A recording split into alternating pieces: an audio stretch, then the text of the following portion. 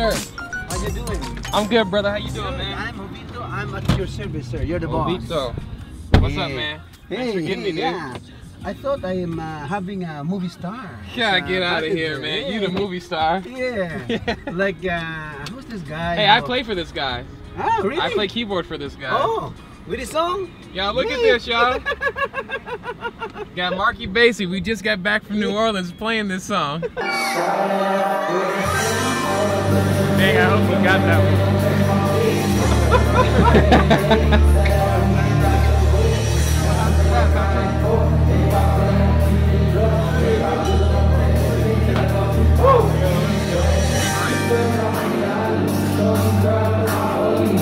And then when I was looking at you, man, I can feel the positive aura. Like, oh, I'll take it, man. Your energy, man, is like infectious. Man, yeah. You just made my day, brother. Yeah, it's true. When I saw you, like, every time I always pray I have a good passenger. I have nice passenger, but you're a bonus. Man, I'll take it, man. I gotta live up to that. And then you play the keyboard? Yeah, I play keyboard. Man. Yeah. Wow. Hey y'all, I just had, what a blessed trip I had with my brother here. Just an absolute pleasure to meet you, man. To meet you, Jenny. This guy is special.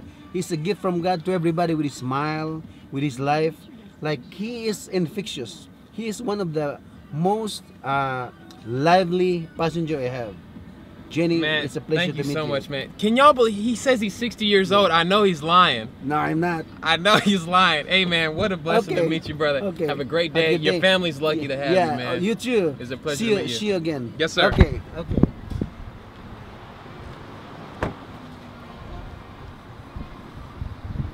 That was Jovito. He was such a pleasure, man. What a blessing to meet a guy like that. I was starting to get stressed about work, but he encouraged me out of nowhere. Sometimes life just happens and it'll remind you that the world is good ultimately. Amen. Sure. What's going on with you?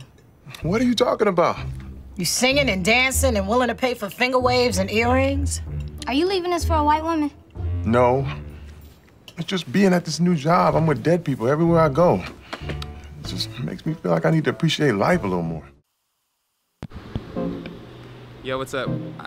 We have a radio interview tonight, so I'm about to take an Uber down to Inglewood to the radio station. And then I gotta take a conference call at like a Starbucks, and then we're gonna be on the radio.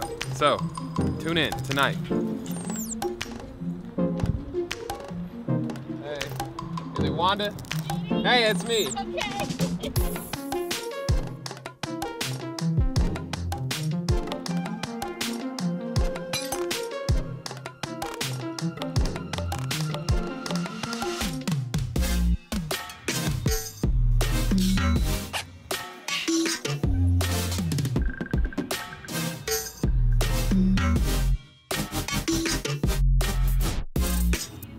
You know what's cool about my jobs, my multiple jobs, is that I can work remotely. So as long as I have internet, I can produce. Anyway, I had to pull over at a Starbucks to get internet so I could take this conference call. I'm gonna get some Starbucks and then head on over. So I'll see you at the radio station, studio. Hey, y'all remember I told you that I was gonna be on a radio show? I want y'all to meet Kieth. That's the man right there. What's going on, man? We here in the Good News radio show. Got my boy in here, man. We about to make it happen. I hope y'all excited. My man Genie Deez is in the space tonight, and I'm excited to have him. We got some topics we're gonna talk about, but first, man, I want you to just introduce yourself to the listeners. Tell them what you're up to. I'm just a filmmaker, man. I'm a filmmaker and a musician. I'm from Indiana, and then I did grad school out here at SC. Are you a Pacers fan automatically? You know what? The closer team was Chicago growing up. Really? So like it was too hard to go to a Pacers game. So you could more easily take a train to Chicago. That so like sense. I'd be more of a Bulls fan than I would be a Pacers fan. All right. Yeah. You give him a pass, ladies and gentlemen. He don't know. He's confused. You a Pacers fan? No, I'm just saying. I'm just not confused.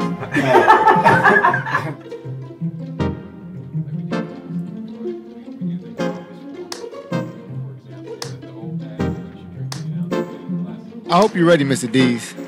I hope I'm ready too. Because our listeners like to call in and talk to us. and talk to us. Yeah, oh yeah. People gonna call in. Oh yeah. Oh, this yeah. is really an impromptu conversation. Yeah. Oh yeah. Yeah. Oh, you, wow. yeah, you Okay. have no idea what's going to happen. Okay. All right. Everyone comes in here has to take 3 lashes, before they leave, and that's just a part of the process. And I'm not making this up on the spot. This is really what happens. Oh God, now I'm nervous. As you should be nervous. As you should be nervous. Well, man, I'm excited you're here, man. It's an honor to be here, dude. I'm really excited. Got my man Genie Deez, and the interesting thing about that, as I give you another just round of applause, it's interesting that you used that name, and you told me your name was actually Eugene. My government name is Eugene. Your government name is Eugene. Eugene C. Staples II. I'm named after my dad.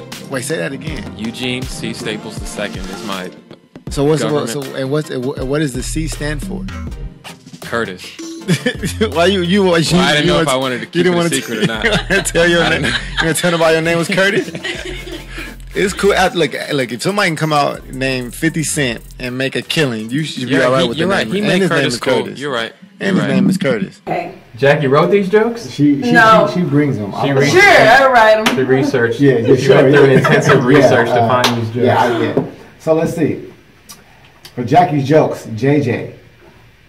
Random facts, Misty J. Joke is, what do you call a pig that does karate? Do you know the answer? Pork chops. Yes. I'm getting that one. Okay, how about this one? Pork One chop. joke? Is it just one joke? Is that it? That's it. It's one. There's one joke episode. You know what? Usually it takes us longer to answer that one. But you have already heard that one. Where did you get that joke?